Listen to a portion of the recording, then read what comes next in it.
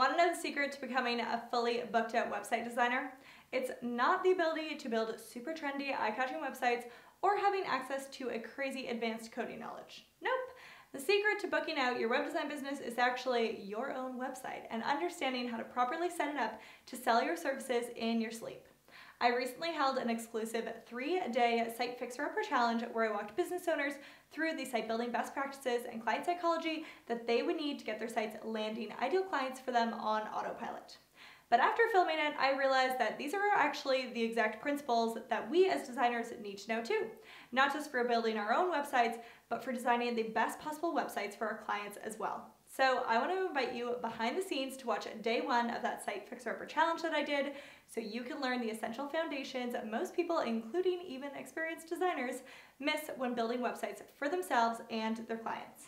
Oh, and don't forget to grab a copy of the workbook that goes along with day 1 of the challenge. You can find that here, or I'll also pop a link to it in the description below.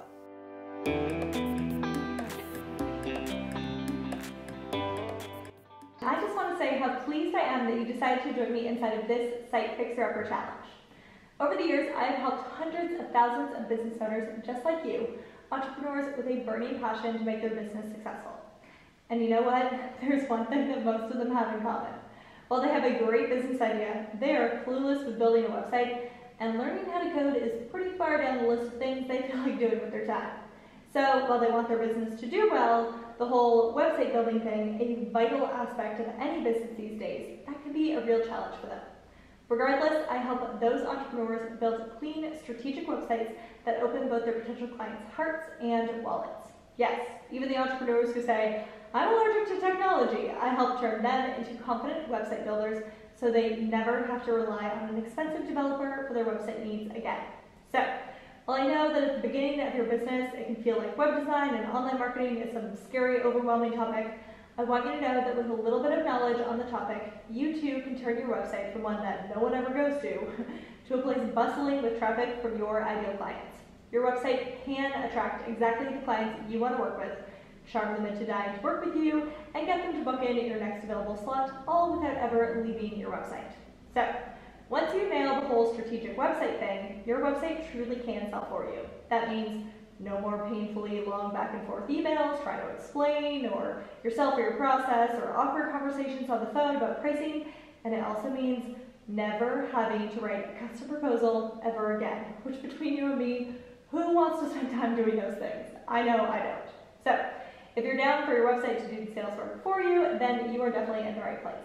Together in this challenge, we're going to put an end to useless websites full of fluff and turn your site into one that gets your potential ideal clients to fall in love with you and your work and gives them the information and ability to book in for your services right away. Now, every day of the 3-day challenge, I'm going to have a mini lesson for you and a small task to help you implement what you learned. By the end of day 3, you'll be well on your way to building a site that books. And on day 4, I actually have a really special surprise for you and an offer that will help you make even more progress on this topic. So be sure to open that email for me on day 4 for all the details on that surprise. So, if you're ready, let's get into day 1's work, shall we? So often I hear from business owners, so I bought this website template, but no, I don't know what to do. What do I put on my homepage or my services page? How do I decide what to put where on the website in general? And then what ends up happening at this point is one of 2 things. Often business owners go and look at their competitors to see what's on their homepage or services page, and once they see that inspiration, it's pretty hard to unsee it. This results in a whole lot of brand designers or architects or wedding dress designers coming up with strangely similar websites and text that pretty much says the same thing, but in different words. Problem being, the last thing you want to do as a business is to blend in. You know how the business experts say you need a unique value proposition for your product or service? I have to admit, those experts are onto something when they say that businesses and products or services need to be unique in order to sell. If I'm looking for a wedding photographer and every single one on their website says that they love and their drink of choice is an iced coffee, cool, but I mean you and every other photographer out there as well. So as a bride, how am I supposed to choose? So I want you to really think about if your client sees your site and 5 others just like it, how are they going to pick you out of a line of same-as service providers? If you're the same as everyone else, people start shopping on price. I mean, if I can get the same thing but $500 less, why wouldn't I? That's why you don't want to look at the sites of your competitors when you're building your own, because you'll start getting ideas on design and layout and what to put on your site and what to say from your competitors, and what do you know, pretty soon you all end up looking very, very similar. Granted, I get that when designing a site, it's hard to not look at other sites in general. It's hard to just think of creative website ideas out of thin air. So here's what I want you to do. Go crazy looking at all the inspiration websites in the world, just not the ones in your same industry, and definitely not any from your direct competitors. Start with websites you personally frequent and like, or just businesses in other industries. Is there a blogger that you follow, or a business that you love to buy from, or the website of a magazine or brand whose content you love to consume? Write a list down of all those sites and then go take a poke around them. Then note down what is it about their site, or voice, or vibe, or layout, or design that you really like. Think back as well to the last time that you hired a service provider. What made them stand out to you? Why did you choose that person? Did you have a similar mission or values? Did they offer something at rush speed? Did their package just include absolutely everything you needed and nothing that you didn't? Or did you just feel like vibe-wise you really liked the person? Picking up on these things can help you reflect the same questions back to yourself and pick out the factors that you'll highlight on your website, which will then make you stand out and be different from your competitors, which is what we're going for. So, now you know what not to do, and don't go looking at your competitors' websites first thing. Let's move on to the second thing that tends to happen once people get that website template and then get stuck. They tend to then follow the template to a T and just swap out the demo content and the template for their own content, making their new content fit exactly into the old template. Where they see a picture, they put in their own picture. Where they see text on a banner, they swap in their own banner and their own text. They write in a few new words, and where there was a paragraph before, they swap in their own stuff, but they try to make their words like fit into the same paragraph space and be like the same size, so it fits into the original template design. Then they figure, okay, that should work, right? I followed the template exactly, which I totally get. It's a logical thing to think. You kind of would assume that website templates are built with site design best practices in mind, right? Unfortunately, those templates are built in pretty generic ways, so they can apply to a variety of businesses. And honestly, while there's definitely common threads of site layout and design best practices, the setup of a website for maybe a wedding venue can and should be very different to that of a wedding photographer, actually, even though it's the same industry. Just as the content and layout and end website goal of the website for a brand designer will be very different from that of a coach or consultant. So now that you know not just to swap your content into your template and then call it a day, let's talk about what you should do instead. You should think from the mind of someone totally new to your business, your ideal client. They land on your homepage from Google or recommendation of a friend or maybe social media. They're brand new to your service. They've maybe never hired someone for the service that you offer before. They currently don't know, like, or trust you because they don't know you at all right now. So we've got to get them from the place that they're at right now to one where they feel they get what you do and they feel a connection to you in some way and they see you've done legit amazing work in the past and they trust you and they understand the options and packages that you have to work together. And then we need to get them to actually take the right first step towards working towards you. So first, let's go through exactly how you can achieve this on your website. I want you to ask yourself and then write down, what do people who are brand new to your website need to know or see in order to be ready to book? Let's say, for example, you're a brand designer. The first thing you're probably going to want to see is examples of your past work. Do your past designs fit with their style? Are the past clients you've worked with similar to them? Do you even have past designs at all?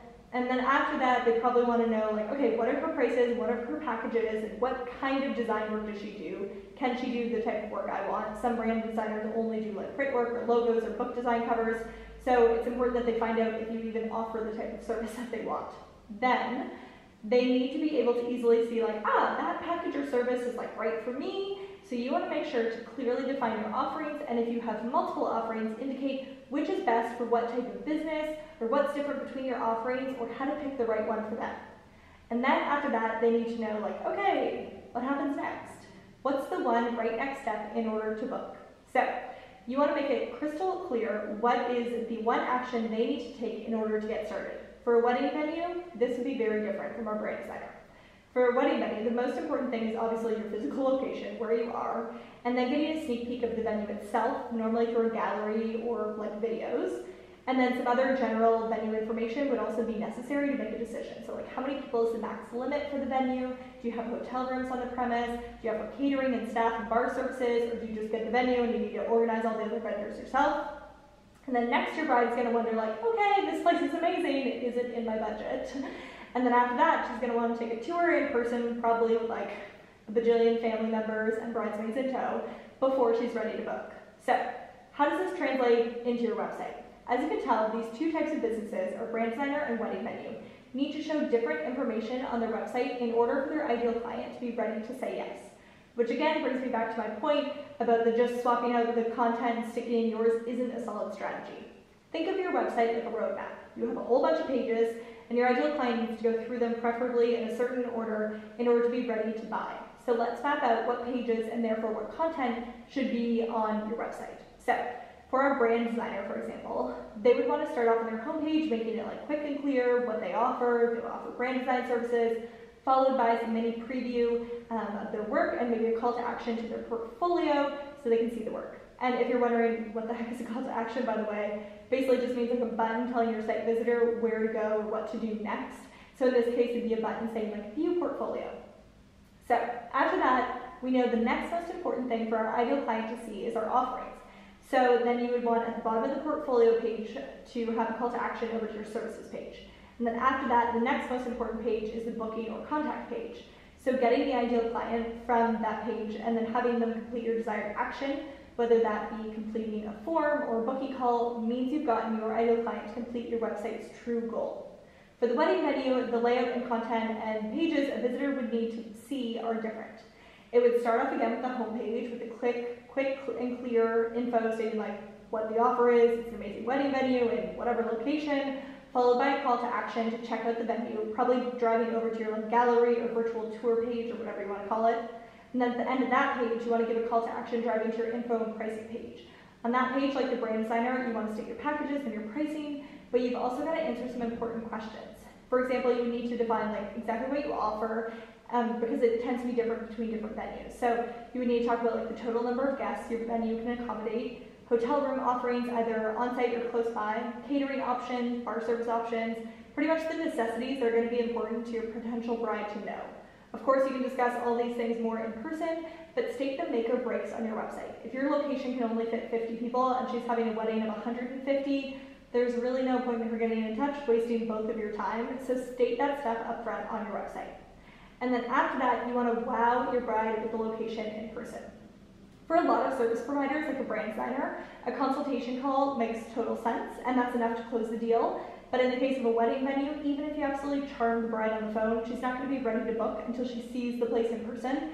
So you don't really need to waste your time with an unnecessary step in that consultation call. Just make it easy for her by making the next step on your site a page where she can book a venue tour in person, and then drive to that page with calls to action from your like info and pricing page.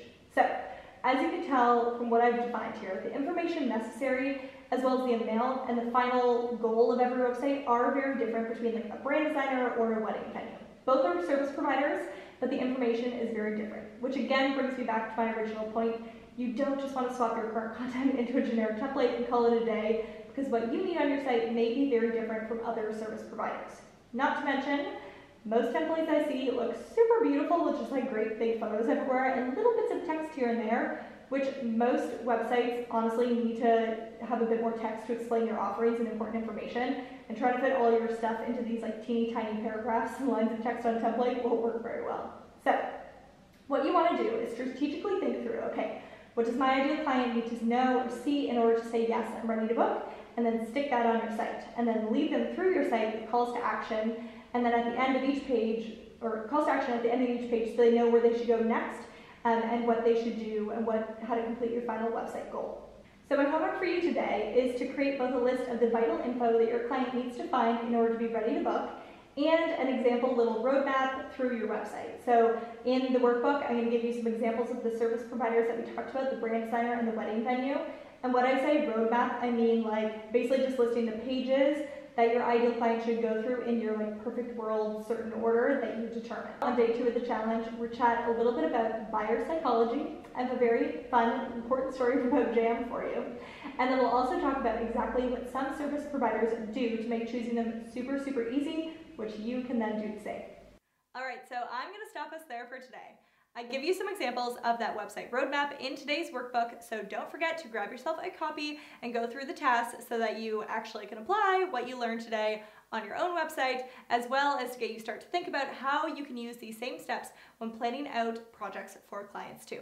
Now, next week, I'll be inviting you back behind the scenes to watch day 2 of the Site Fixer Upper Challenge, where I'll be sharing a few simple things that you can do to make choosing you from a sea of service providers super easy for your ideal client. So if you haven't already subscribed to the channel and hit the bell button to be notified of when new content drops on the channel, then definitely take a moment and do that now. And if you're enjoying the challenge so far, be sure to let me know by hitting the like button on this video. I super appreciate it. And I'll see you back here next week for the next part of the series. In the meantime, why not check out these videos too?